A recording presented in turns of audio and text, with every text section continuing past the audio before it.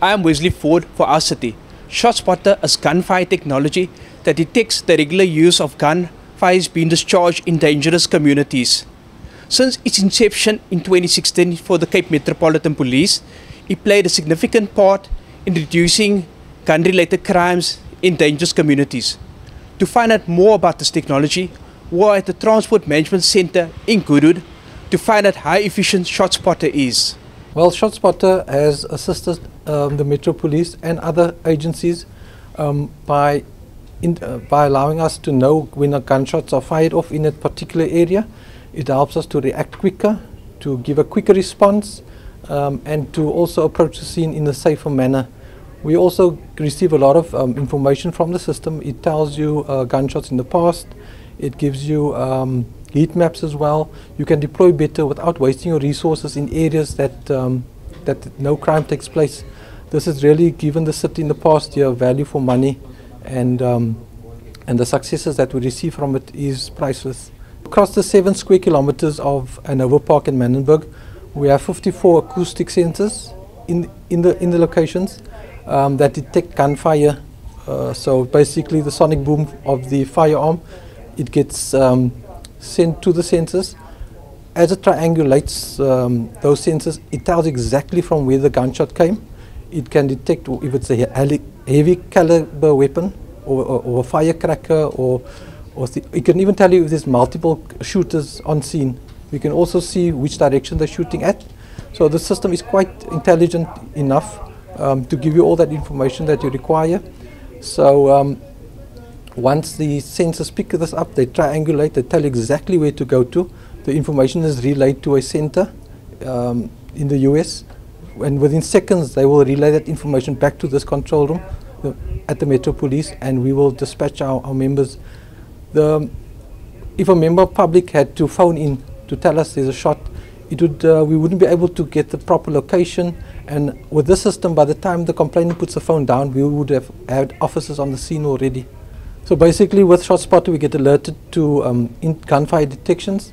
We send our members out there, and when we come to the scene, we apprehend members running away, we apprehend members with firearms. If it's not the person that's shot, we render ambulance assistance quicker, and we get information from the members of public as well. So they basically confirm what the Shotspotter technology is telling us. Even if it tells us it's a firecracker, we still respond to it. It's and just to make sure we have members in the areas 24 hours a day. And what they're doing, they're just not waiting on Shotspotter detections. They're actually doing proactive policing, because the system is telling us during this day, during this time, there's a lot of gunfire patrol there. So what they do is they do stop and searches, and they have picked up suspects with firearms.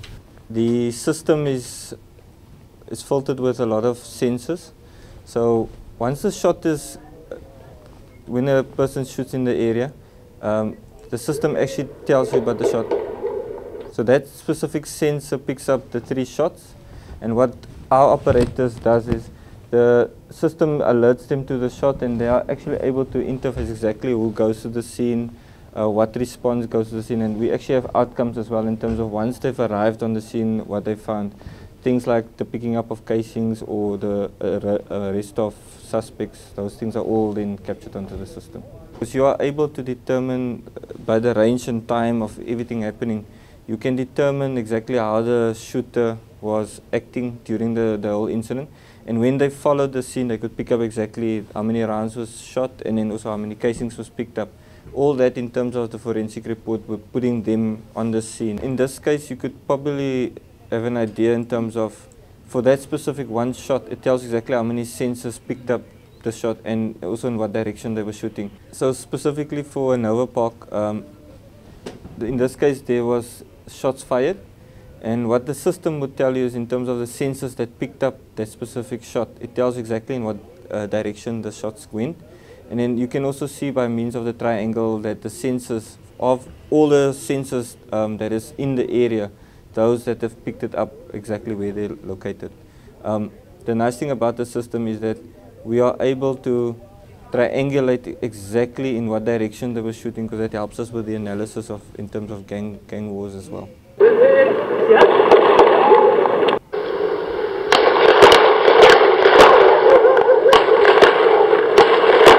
The red line that you see there, that's the borderline of where specifically Shotspotter is monitoring. So this area here is Manenburg, and that is Hanover Park.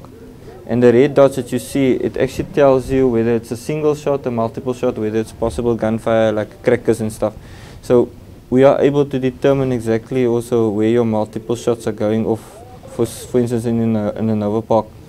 And this area here, you can see this is multiple shots, which means there's more than one shot going off. And in this system, and also in the one that I'm on, you can then determine also heat maps, which tells you exactly where the hotspots in that area is. The system was alerting us to the fact that there was hotspots around specific areas within Hanover Park. So what we did was we tell our operators of CCTV to monitor that specific location. And in the time frame of those shots going off, we were able to positively identify the shooter. This specific image is taken directly from the camera. The response, the people going out to the scene would not have known who the shooter was. And in this case, what we were able to do is we were sending the images to the response and telling him the person that did the shooting is standing to your left.